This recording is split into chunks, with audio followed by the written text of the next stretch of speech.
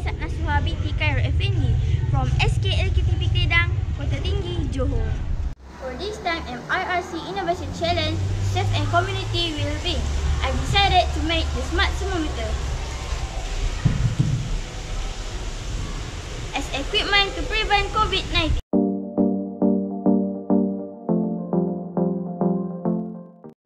Fever is one of the most common and predominant symptoms shown by patients of COVID-19. Although someone with fever may not necessarily infected with COVID-19, it is better for them to stay at home until they get better.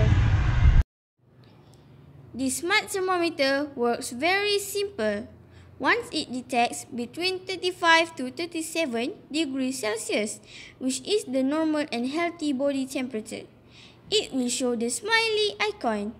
However, if the smart thermometer detects lower than 35 or more than 37, it will show the sad icon, as it indicates the abnormal or high fever.